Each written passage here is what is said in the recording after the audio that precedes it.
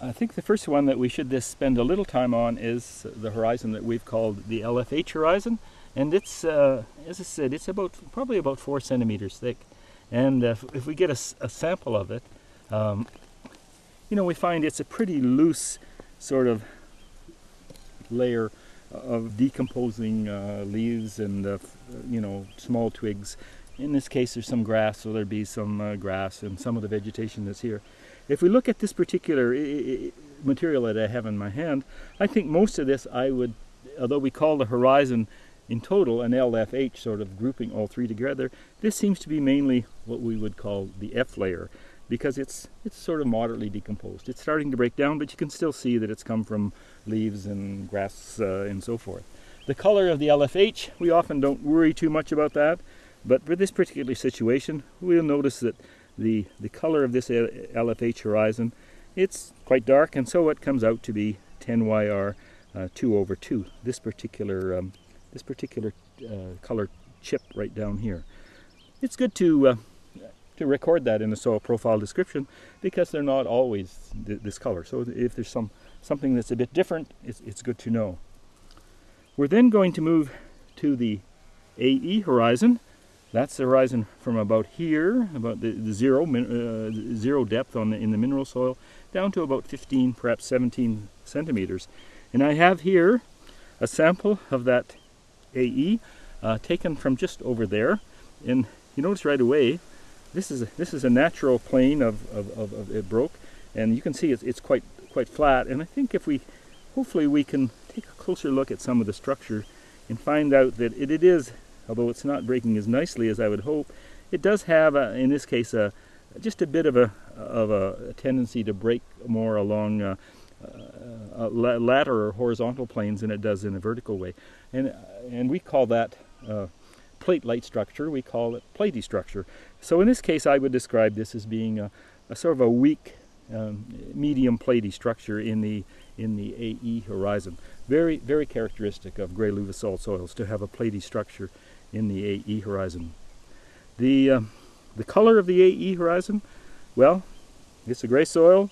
If we do the color, we compare it here on the color chart, it comes out to be actually it's interesting that it certainly has a higher value, meaning that it's a lighter color, and it actually has a fair bit of chroma, because it's somewhere over here, I would think at least a chroma of 2, perhaps 2 going on 3. So it's still a gray, but it's a little bit of a grayish brown AE horizon. So the AE horizon, a platy structure dominantly, and a color that we've described is 10YR 6/2, or that will come out as a very light grayish brown. Moving then to the BT horizon, the BT goes from here about 17 centimeters down to about 45. It's about 30 centimeters thick. Once again, I have a sample that I've taken out already, just to show in a little more detail.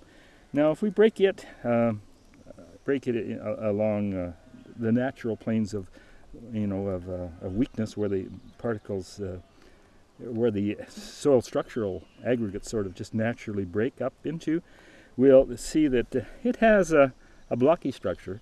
If we look at in detail, the blocky structure is really there's a bit of a coarse blocky structure, but if you break it even finer, I think the dominant structure here, I would say, is a blocky structure, because they're rounded kind of blocks. We call that subangular blocky, and so we have here a medium subangular blocky structure in the BT horizon. Once again, pretty typical of grey Luvisol soils. In terms of soil color,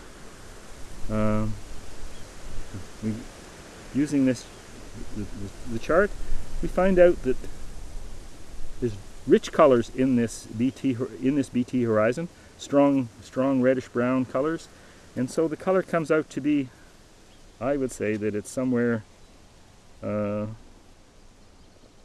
think I'm going to say that it's 10YR 4/4, which is I think it's it comes out as being a reddish brown color.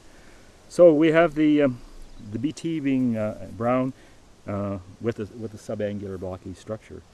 The C horizon, and I have a piece of it here. Actually, the piece I have here is, I think we'll describe it as massive, because it really doesn't have any structure that results from soil formation. It's more or less, if you break it, it seems to break equally well in all directions.